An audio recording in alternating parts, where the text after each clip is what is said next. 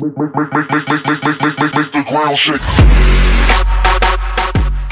Kero Gaming here, back with another deck profile, and today we're looking over my Dinosaur deck that has always gotten, what, top 3 at my locals.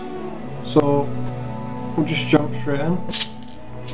You play 3 Oviraptor because it's so good and it searches for everything and destroys everything. Good reason. Yep. Then we play 3 of each of the babies. I don't know why you would play. Yeah. Forgot. Other way around. Yep. So you play 3 of each of the babies. Don't know why you wouldn't play 3 of each. I mean, they do occasionally brick, but there's not much else that I'd want to put in over these cards. They're pretty good. Yeah. And that's the answer to all your questions. 3 miss.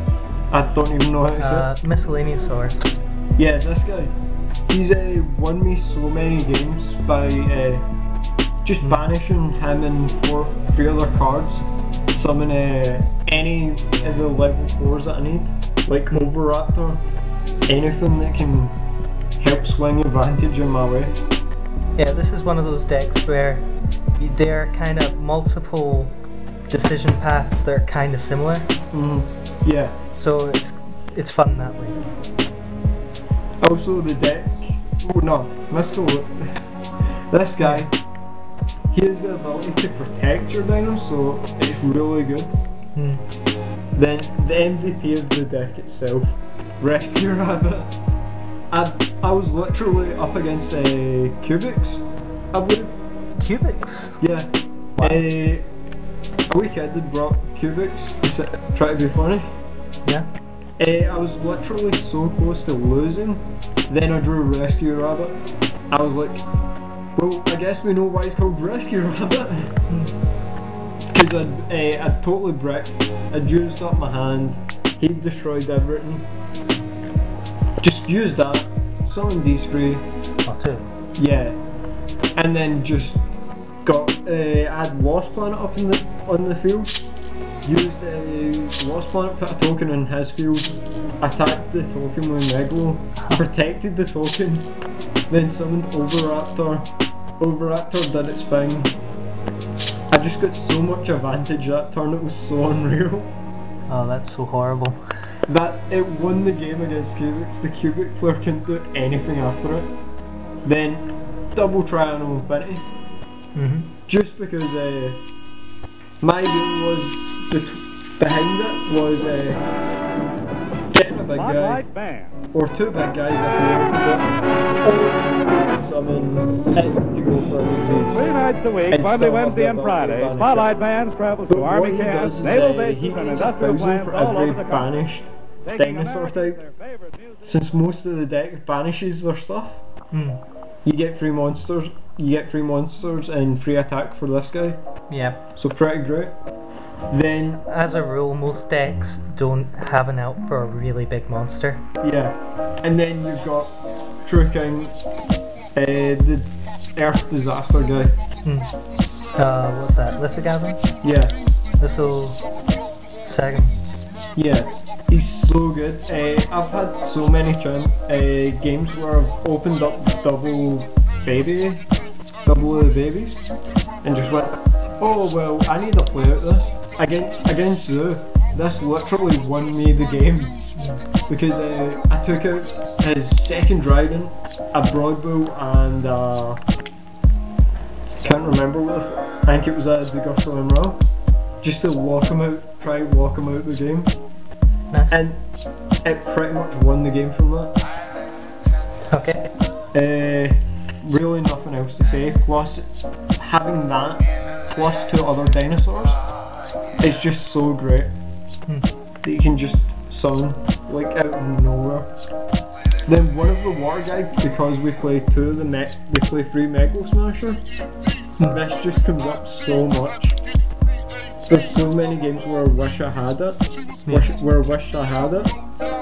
and then the games where I had it, I always had the extra Megalo Smasher or a play that would let me get to the Mega Smasher just to banish the 3 cards. Do you think you'd run 2?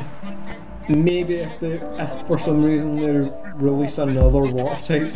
Because they do search each other. Yeah. So it's pretty good. 2 is the Ultimate Conductor Trainer. This guy just wins so many games by himself. I've had so many games where I've been about to lose. I think it was against an anti-meta deck. Yeah. I was so close to losing. No, it was against Cyber Dragons.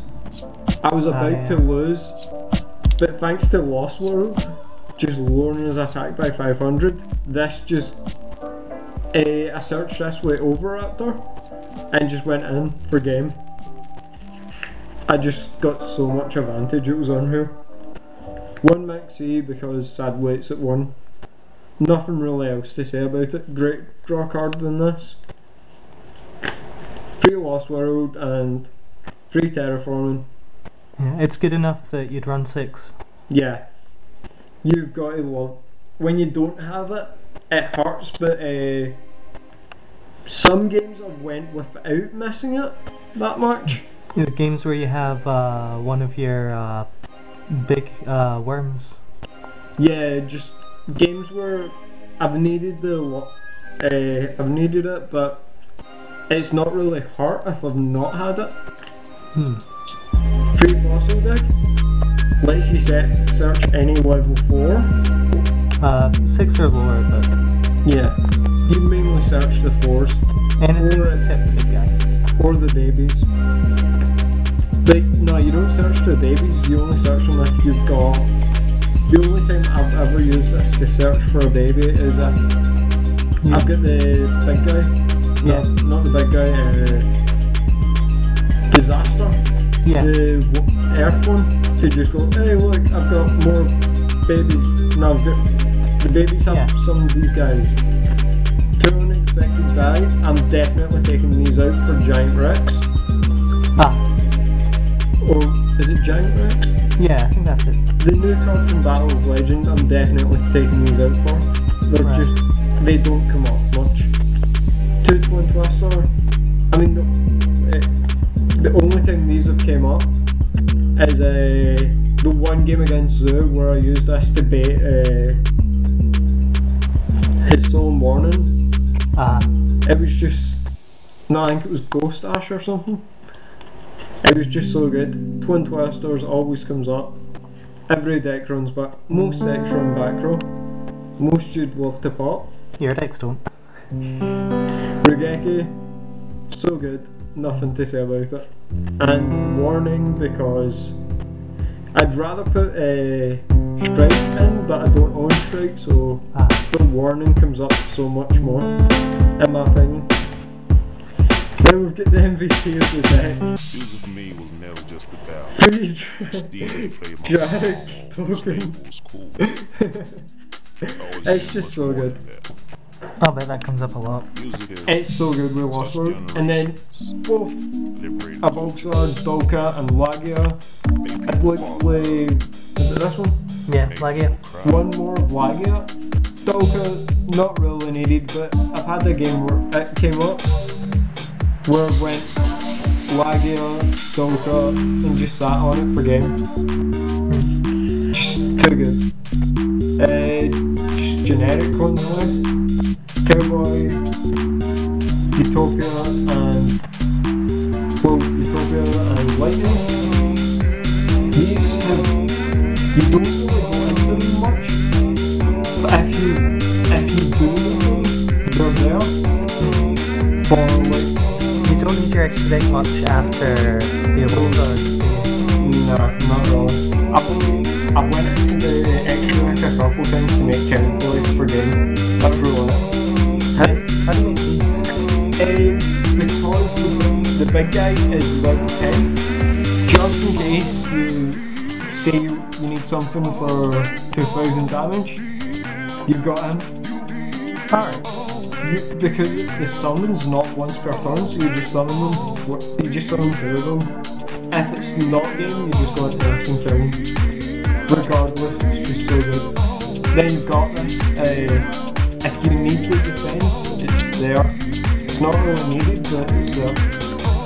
Trooping of all calamity. Does this come up? Oh, Never done that. you've never seen it. No, I don't even know what it does, to be honest. Oh, this is not the time to find out. It's very good, but It's one of those cards good. that comes up. Just well, good man match, all in, good card. And it can also make all your water monsters stronger. You got the Alarm, Sendire, Estelle, Calvin's only in here because of In case you've got a bunch of babies you can't do anything with. yeah, and you somehow kept them alive. You just summon this and go, hey, I've got For me, it was never just 2,000 beater guy that can bounce your stuff. Then you've got Ragnar Zero. This card has won me so many games. There's been so many games where I should have went into it, liberated culture. but I've not, which has made the game go on for longer. But this just Cry. is the downright MVP. I see. It's just Can so you good. explain why its effect works really well in this deck?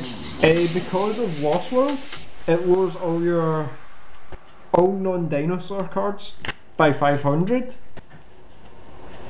So if you've got 2 dinos and you've got this, and your opponent's got something you don't like, you just summon this and go bye, and just destroy them. It's really good to get, because you get a draw from it. It's just free advantage out for no reason whatsoever. Okay. So, hope you all enjoyed, and we'll see you all in the next one. Bye.